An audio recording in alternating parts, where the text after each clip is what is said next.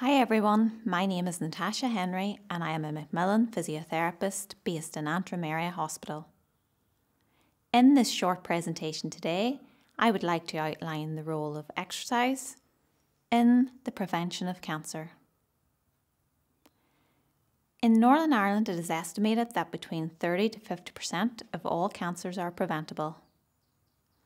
There are many risk factors for the development of cancer, such as smoking, obesity, alcohol use, environment pollution, infections, radiation, and decreased physical activity levels.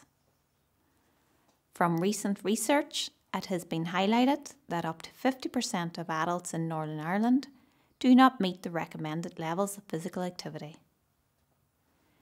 Based on current UK recommendations, adults are encouraged to take part in at least 150 minutes of moderate intensity aerobic activity per week, or 75 minutes of vigorous activity, or a combination of both. Strength training should also be carried out on 2 days per week, and balance and flexibility training on 2 days per week. Moderate intensity exercise could be going for a brisk walk, swimming and cycling, and more vigorous intensity activities could include running, climbing the stairs, or taking part in a sport such as badminton or tennis. Strength training activities include going to the gym, lifting weights, or carrying heavy shopping bags. Balance and flexibility exercises such as yoga, bowls, and Tai Chi.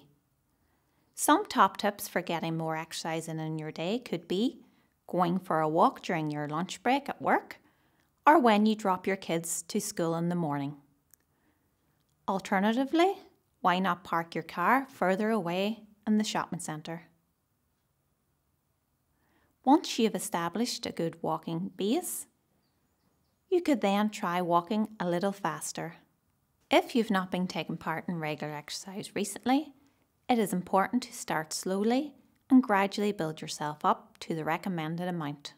The recommended amount of 150 minutes per week can be broken up to 30 minutes activity over 5 days per week, and broken up even further into short 10-minute bursts 3 times a day until your exercise tolerance improves.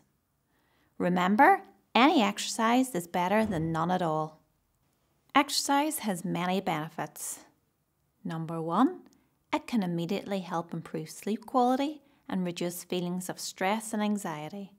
Taking part in exercise helps to release endorphins that will make you feel good.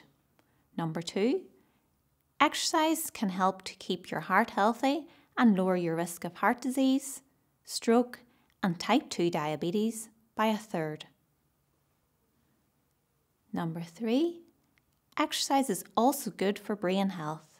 It lowers the risk of developing both dementia and depression.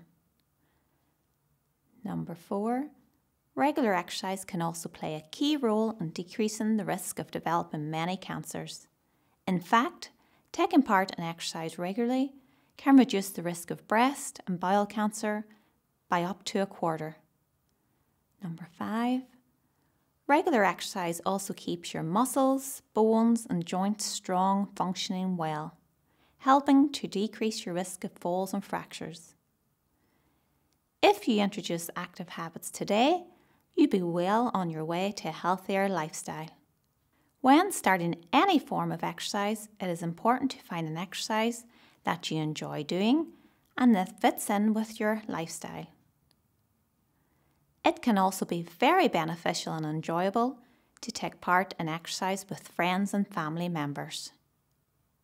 Finally, the key message today for us is to minimise the time we spend lying on the couch and sitting on a chair, and spend more time moving around and taking part in an activity that we enjoy.